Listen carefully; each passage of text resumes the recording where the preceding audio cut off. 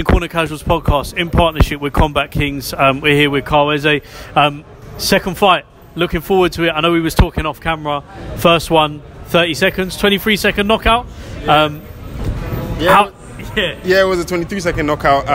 Obviously, it was my first fight, so went into it really prepared, expecting a battle, but unfortunately, it's not what I got. So I'm here again to actually have the first test, and yeah, it will be my second fight, but to me, it will be my first fight. Is that frustrating for you? Because I know a lot of people win in a manner where they win early doors, but for you as a boxer, obviously where you're training, would you prefer to win, like ideally for you, get the rounds and win?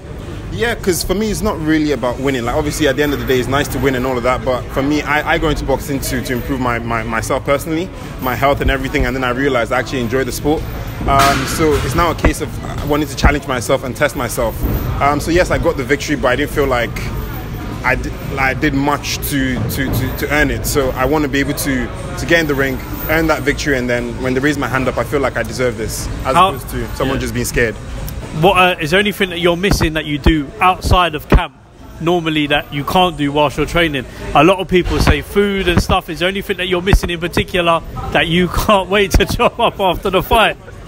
Yeah, I'll say food. Like a lot of the food you shouldn't be having, junk food.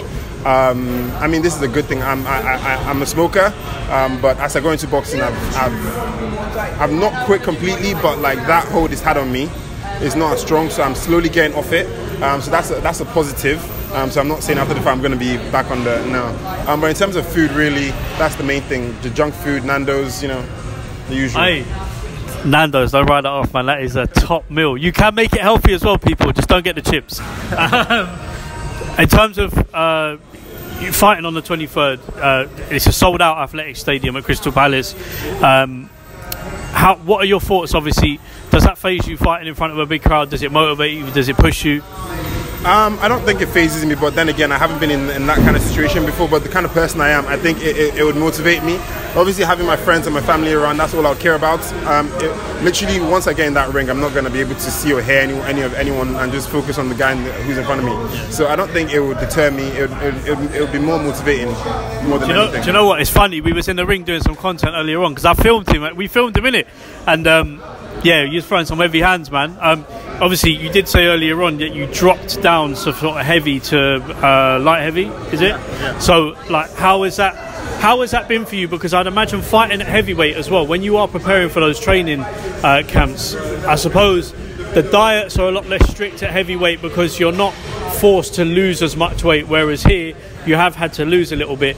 Have you really found that tricky at all? Not really. So I would say the decision to move down to light heavyweight was because of how easy I found it losing weight. I would say I was a bit overweight at 95 kg, and that was my walking weight. So just obviously getting into camp and in the routine, running every day, I was able to drop down 5 kg within the space of a month. So I was like, I might as well just stay in this weight and then continue to fight in this weight. So it wasn't necessarily a problem. But yeah, it wasn't something I was expecting, but happy with it. Obviously, the fight outcome for you, how do you want the fight to go? Is it just control? We said earlier on that you didn't get the rounds last time. It was a quick knockout, but ultimately you are in there to win. Yeah. So, you know, however that comes, I suppose, for you, be it quick or not, how would, ideally, in your head, do you want the fight to go? Obviously, I want to get the win. If it goes the distance, fair enough. I wouldn't like to win. I mean, obviously a knockout. Everyone likes to say a knockout, but I'm not fussed about a knockout.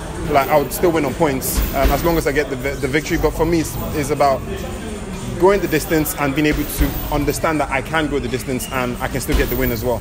Because you can land a lucky punch and get a knockout, but that doesn't really mean that you're a skilled fighter or anything like that. So I wanna test the other part of it, because I know I've got knockout power, but it's like, have I got the other things that make you a great fighter? Facts. 23rd of March, man. We're on, sold out. Any message for your opponent? Be prepared. I guess that's what my last opponent said to me, and he wasn't prepared. So be prepared. I'm going to prepare. I'm going to put in the work in. So I would expect the same from you, and then we can have a battle. Yeah. So meet in the middle of the ring is what he's saying. Get in there and just scrap. Yeah, man. Boxing Corner Casuals and KombatKingz. We'll see you on the 23rd of March. We'll be there. And good luck, man. Thank you very much.